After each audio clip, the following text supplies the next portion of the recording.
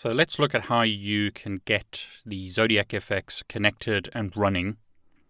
The first thing you need to do is go to the forum and select Zodiac Fx General. Click on the link Latest Versions of Source Code, Firmware, User Guides and Drivers, and make sure that you download the USB driver. You'll need that when you connect the Zodiac Fx to your computer.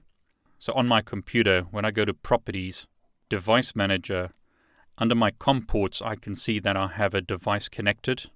The COM port COM8 is the port that I'm going to connect to using PuTTY. Your COM port may be different. Leave all the other settings at the defaults, so speed is 9600 bits per second as an example. Just specify the COM port and then click Open. That'll then connect you to the Zodiac Fx. There's no password to log in, so simply connect.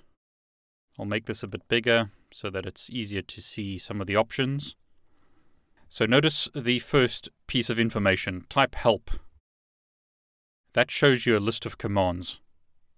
So notice the modes, base, config, OpenFlow, debug. Help information is available in the user guide.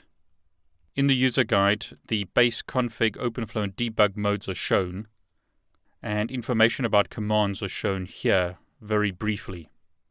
But as an example, if I type config, that takes me to config mode. If I type OpenFlow, that takes me to OpenFlow mode. Help shows me the options. So as an example, under base, I can see show ports, show status, and show version. So let's start with show version. The version of firmware that I'm currently running is 0.61.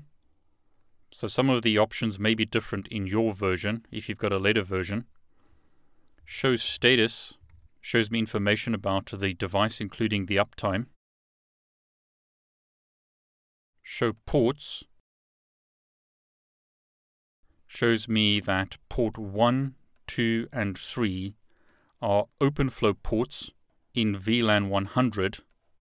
Ports 1 and 2 are currently up, and that's because I've connected Raspberry Pis to port 1 and port 2. Port 3 doesn't have a device connected at the moment, so the port is shown as down. Port 4 is connected to my home network, so the port is up. This is a non-OpenFlow port, hence the word native.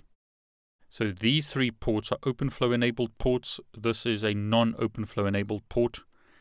In other words, ports 1, 2, and 3 are OpenFlow, port 4 is non-OpenFlow.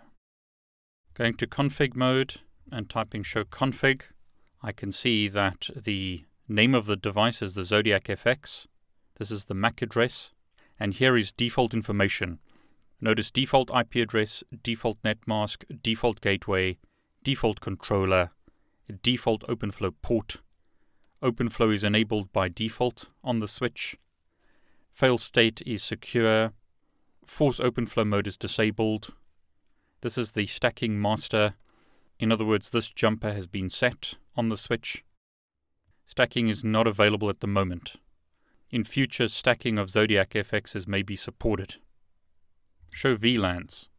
Notice VLAN 100 is the OpenFlow VLAN, and 200 is the controller or native VLAN.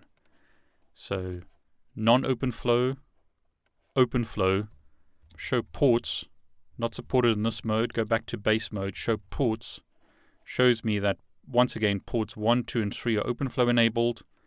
Port 4 is a non-OpenFlow enabled port. In the next video I'll show you how to configure the device, but for now, remember to type help so you can see the different modes or contexts, base, config, OpenFlow, and debug, and the commands available in those modes.